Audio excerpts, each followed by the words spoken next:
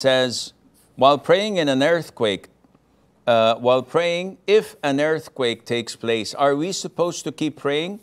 If they die, would it be considered as suicide?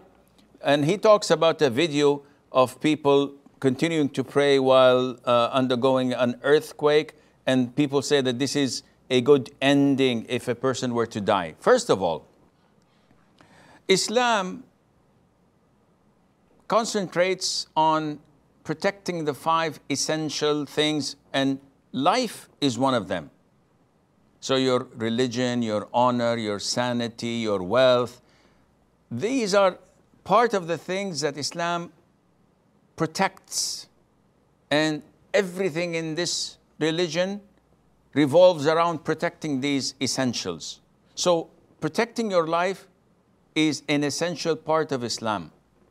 This is why if you're starving and about to die and find nothing to save you except to eat a dead meat or pork or haram flesh, this is permissible to protect yourself, to preserve your life. So if a catastrophe, an earthquake, a natural disaster takes place, it is permissible for you in this case to postpone, delay, or even skip prayer in order to save your life. And hypothetically,